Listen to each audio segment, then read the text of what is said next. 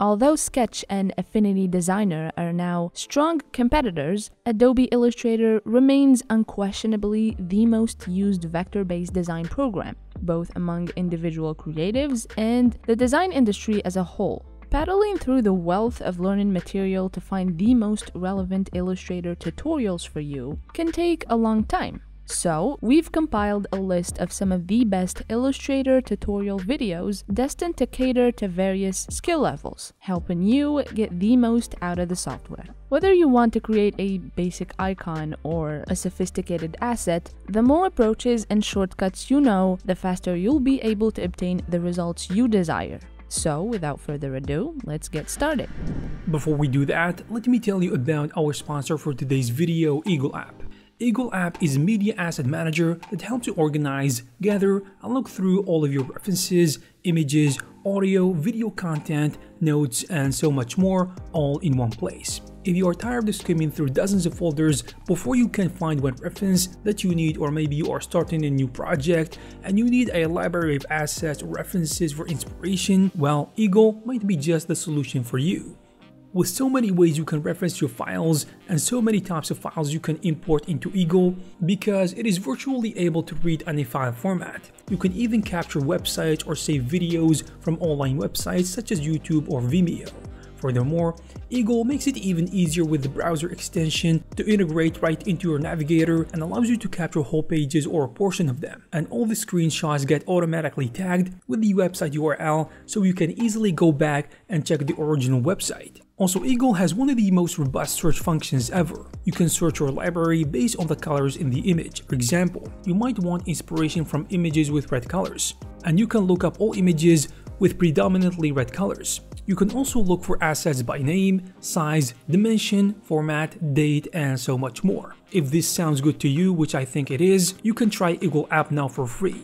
You will find the necessary links in the description. The problem with Illustrator is that there are usually many ways to complete the same task. Even though you know how to do something, one way doesn't necessarily mean that it's the simplest or most direct way to accomplish it.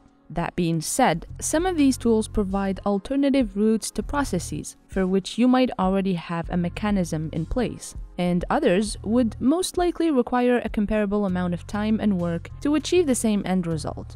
In any case, this tutorial provides a short and straightforward review of what each and every single Adobe Illustrator tool accomplishes and its basic applications. Whether you're a fresh Illustrator rookie or have already used it thousands of times, you'll find this video quite useful.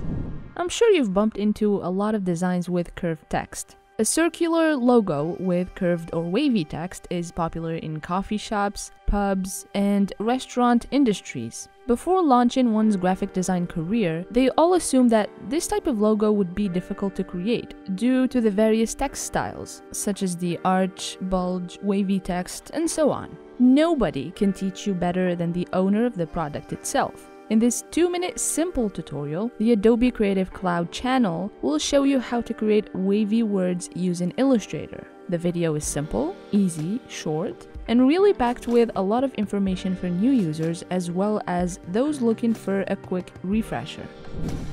When creating a design, we all begin with quite a black and white prototype. In this video, we'll discover Dom's straightforward coloring technique in Adobe Illustrator for outlined flat design vector graphics. To make your designs come to life, he will demonstrate how to add the basic colors and how to apply the proper highlights and shadows. If you're a novice or even an expert wishing to improve your game, this video is ideal for you.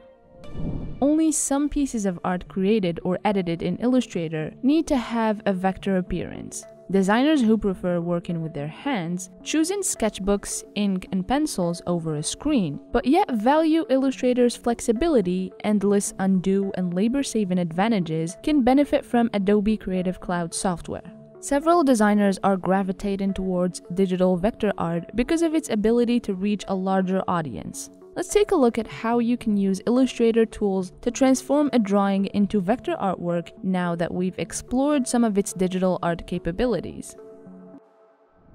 Have you ever designed something in Illustrator and then spent a long time looking at it to figure out why it doesn't appear the way you desire? I mean, what's missing? As with any design software, including Adobe Illustrator, even the smallest details may make or ruin a design.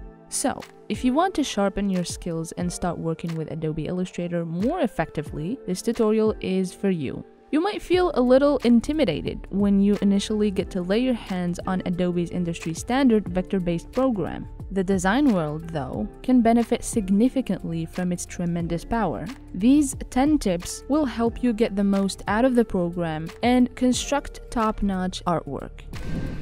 Artworks of this style, also known as portraits, concentrate on the model's face. An individual, a group, or oneself may be depicted in such works of art. You'll start by opening a relevant image for your portrait in Illustrator, lowering its opacity, and tracing it using the pen and shape tools. Repeat this process for additional reference portions, coloring certain areas, adding shadows, and customizing other components. If you want to create a visually attractive portrait in Adobe Illustrator, you can use the straightforward techniques listed in this tutorial.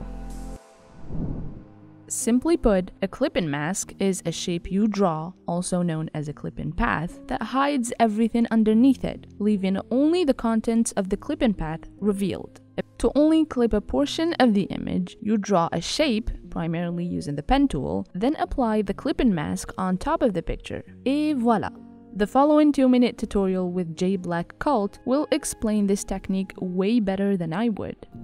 One thing that Illustrator does exceptionally well is making it simple to separate the background from the foreground. The software excels at getting rid of white backgrounds. Combining the magic wand or pen tool with a clip-in mask is the best method to remove the background in Illustrator. We cannot stress how critical it is to wrap your head around clip-in masks enough. You can mask typical JPEGs and other file types, but again, your clip-in mask will be a vector.